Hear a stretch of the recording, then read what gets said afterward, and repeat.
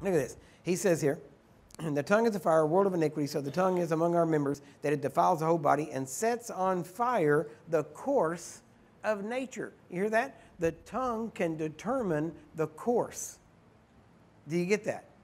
So what you're saying will determine the course of nature, of your life, of where you're going. Your tongue will determine where you go. Why? Because what you think about, you talk about. What you talk about, you get. What you get, you have to live in, and that sets the course. Now, notice he said the tongue sets the course, as we would say here. Well, what's he saying? The tongue's a rudder. It sets the course of your life. How you angle or set your tongue is how your life is going to go. So you should set your tongue in accordance with the Word of God and say what He has said. Right? Not say what the news says. Not say about the flu epidemic or this thing or that thing, but instead saying what He has said. What has He said? By His stripes you were healed. Yeah. Amen? Yeah. And when you start saying that, how many of you know as soon as you set the rudder, how many of you know all of a sudden the boat doesn't take off that direction a lot of times? Sometimes it takes a little bit of time to get the thing turned around and get it going right, right?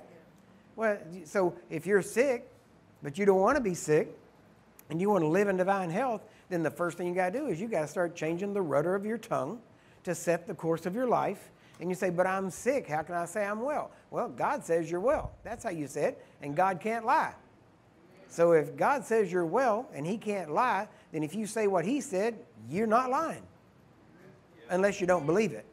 Now, if you don't believe it, maybe you're lying. But it's still truth. Even if you don't believe it, it's still true. Right?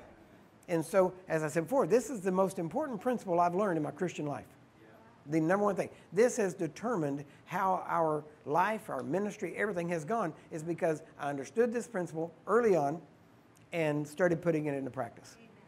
And there was a slow turn, and it didn't just take off all of a sudden. My life didn't change overnight and everything. But I started changing the course of my life, and it took a little bit of time because now listen, just because you change the rudder doesn't mean you change it one time and you leave it there. You have to constantly tend to that thing and to set the course and to adjust the course. Why? Because you learn. So when you start, maybe you're sick, but you start saying what God has said, you're setting the course. But it may take a little while. Just because you set the course don't mean you're there.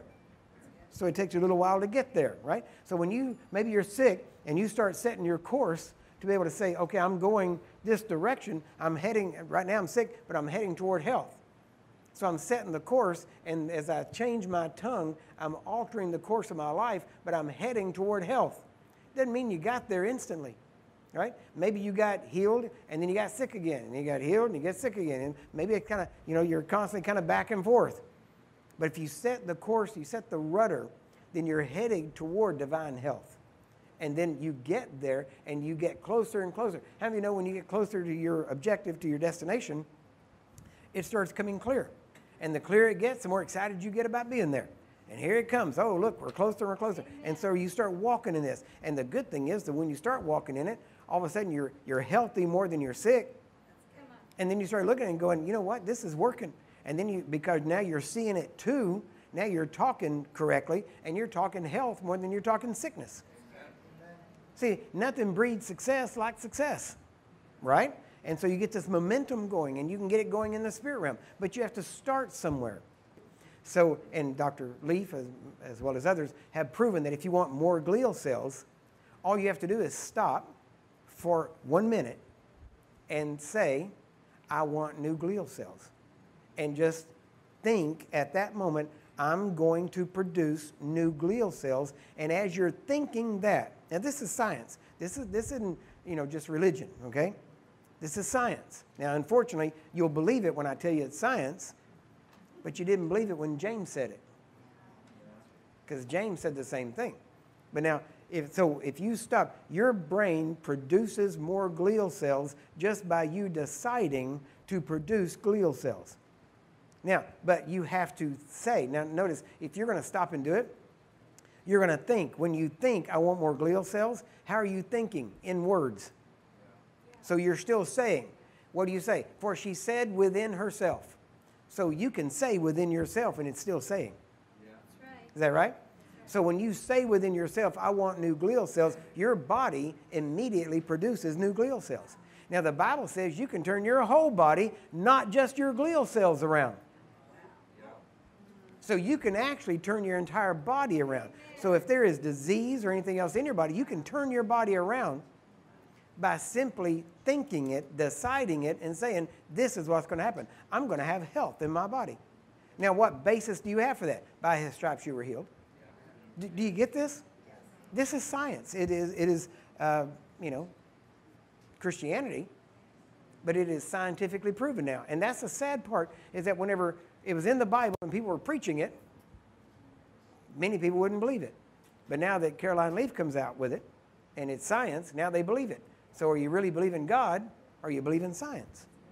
So at some point, you have to decide you're going to choose to believe God. So you can turn your whole body.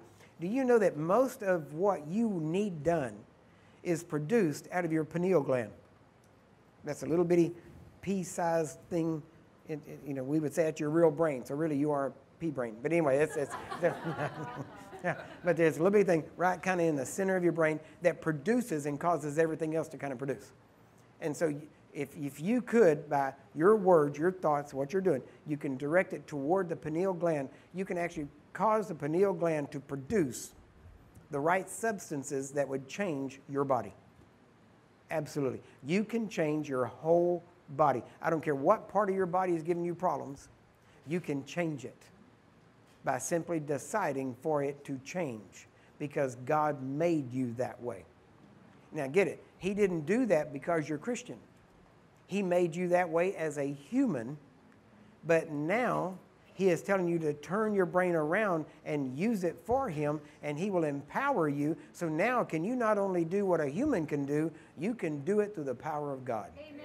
Which means it happens quicker, faster, better, and when it's done, it's perfect, because I'm going to add a scripture in here. Last scripture is this: the blessing of the Lord maketh rich and addeth no sorrow. Amen? Maybe we'll talk more about that later. Did y'all get anything out of this morning? Amen.